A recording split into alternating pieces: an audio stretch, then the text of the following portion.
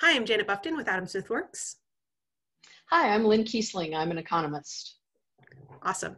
This is the Smith Questionnaire. So, Lynn, I'm going to jump right into it. Would you rather be loved or lovely? This is a trick question, right? No, it's not a trick question. It's a rhetorical question. Lovely. Awesome. Wealth of Nations or Theory of Moral Sentiments? Oh, that's like asking chocolate or peanut butter, right? They're two great tastes Right, that taste great together. That's a really good answer. So, if Adam Smith had a dog, what kind of dog would he have? I want to say he would have a bull mastiff. Ooh. Who would be able to pull him out of the lime kilns that he falls down when he's walking around absentmindedly thinking his own thoughts. He needs his personal rescue dog. That's a good one. Yes. Or Saint Bernard, you know. Oh yeah, I could see either of those. What is the best antidote to the torpor induced by the division of labor? What is the best antidote?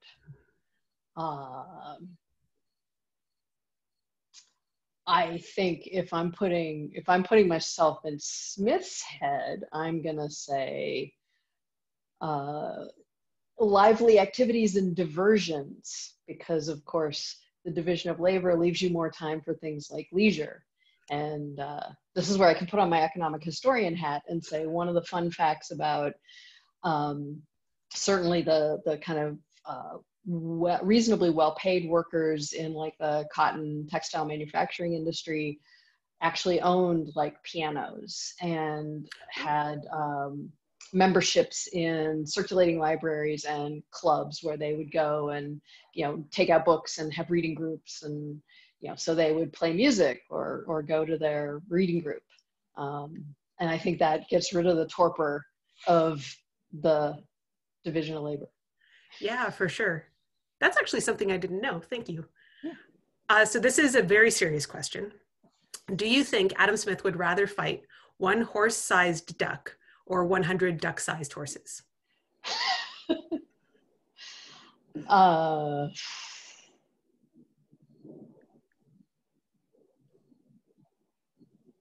I think a horse-sized duck would be less agile and nimble than 100 duck-sized horses.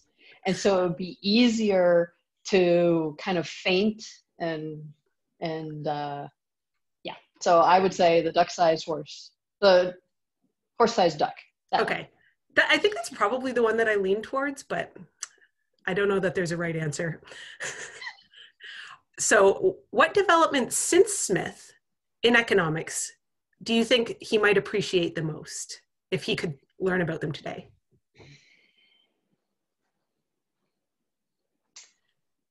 And I know you're being put on the spot, so. Yes, there's just so many. There's a lot, yeah. Well, and especially as an economist who is in part a historian of technology, you know, the things going through my head right now are just,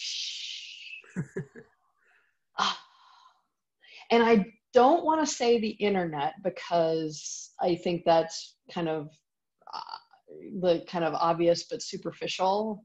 Mm-hmm. You know, of course, you would appreciate the internet, but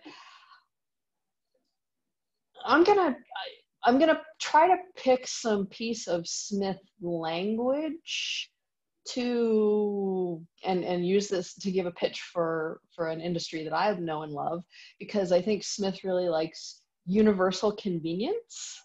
Okay. Right? Things that increase the universal convenience for all people.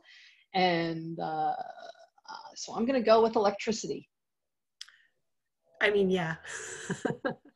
I'm going with electricity. Yeah, that reminds electricity me. Is my jam, so. That's true. It reminds me of Eleanor Ostrom at one point. Ostrom. I only ever have to read it.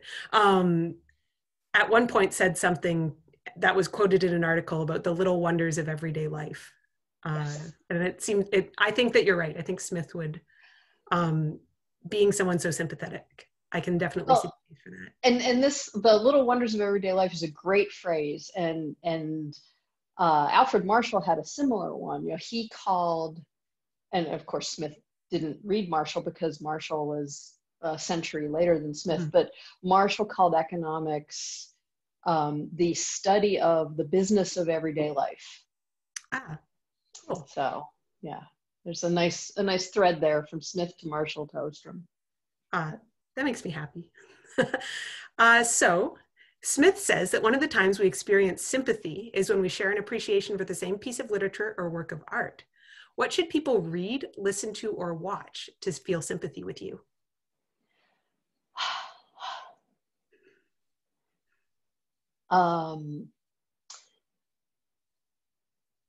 I have candidates for all three. Can I give one of each? Sure. Or maybe two of each? Read, I think, and in the spirit of this, I would say Cryptonomicon, but more the Baroque cycle. So Neil Stevenson. Okay. Right. But in that kind of Cryptonomicon to the Baroque cycle as the backstory to Cryptonomicon, or basically anything by Jane Austen. Right? Okay. And so I don't know how you put those two together to form sympathy with me, but I'm sure I know you and I have fellow feeling in both of those. That's true. Yeah. And to listen to, I would say Schubert's Ninth Symphony. Okay. Which is or a really good piece of 15th, 16th century choral polyphony from England. That's the other format of music that I've been listening to, of kind of classical music. Yeah, I'll just leave it at that. Okay. Awesome. So if you could host a dinner party with Adam Smith, who else would you invite? Oh. Well, I would want to invite Hume, because I get the feeling that you get the two of them in a room together and it would be kind of like, you know, the old married couple. And that would be fun because of, you know.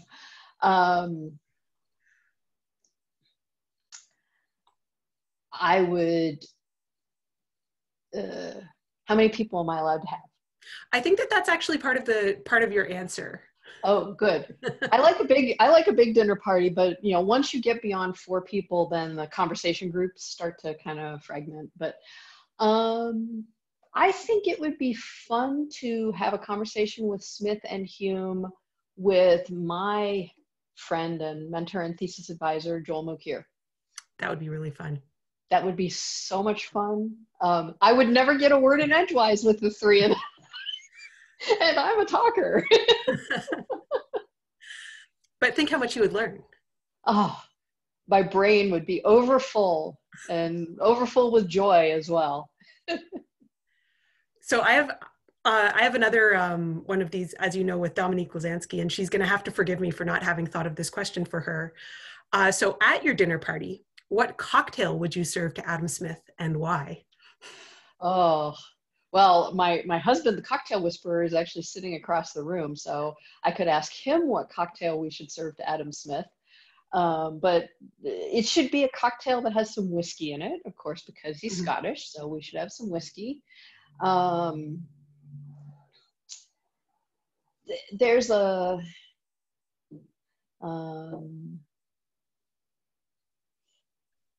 I think, is it the Maximilian Affair that has whiskey in it? Maximilian Affair. Yeah.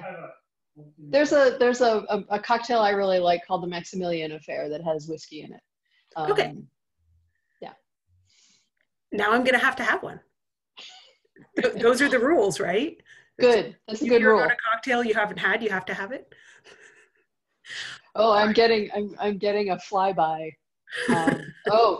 The cocktail whisperer suggests the Atoll Bros, which has orange blossom honey, Dewar's, oatmeal water, Drambuie, and amaretto, and single cream. I drink that. I would drink that too.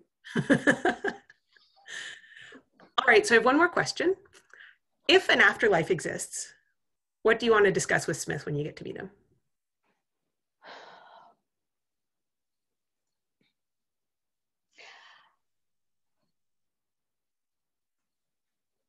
I would probably geek out on the, try to pick apart to what extent he saw beyond the labor theory of value. Right? Because, we know that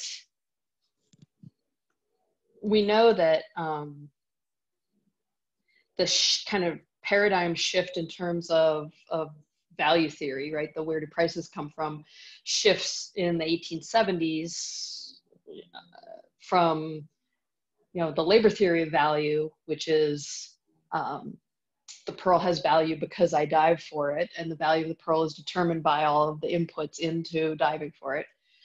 And we shift to marginal utility theory of value, which is I dive for the pearl because it has value. Right. And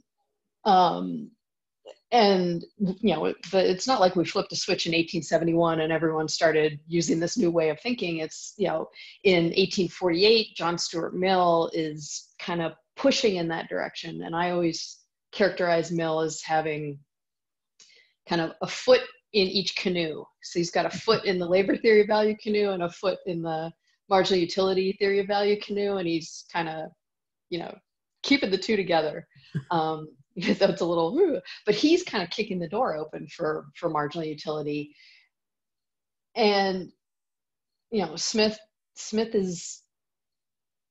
is not a utilitarian in the same sense that Mill and subsequent economists were, but you still get these glimmers of the idea of prices being determined by something other than the labor content of the commodity. And so I would geek out with him about that to try to see, to try to push back on his labor theory of value and see, how far we could get. I might also, there's just things that I would ask him to connect between his different essays. So like, the history of astronomy essay, where you get all of this spontaneous order and complexity articulated, and you see glimmers of it in TMS and Wealth of Nations. But, I would definitely want to have the conversation with him to connect the dots across like his essay on the history of language, which also has the complexity and emergence, yep. The history of astronomy, and then the two main works, and just, kind of connect the spontaneous order dots. So those are the two big things that I would want to talk to him about. Yeah. I'd be a fly on the wall. That would be pretty good. Yeah. I might also want to ask him the kind of, how the as Tyler Cowen would say, the Adam Smith production function, right? How do you structure your work so that you're productive? I mean, yeah, he might say badly, right? When you read his letters, he's always like, "Oh, I've been so unproductive." I'm like, "Oh, yeah." Yeah, but it's something. There's something that clearly works for him. Yes, and I would be curious to know what that is. I agree. All right, thank you so much for joining me today. Thank you for asking me.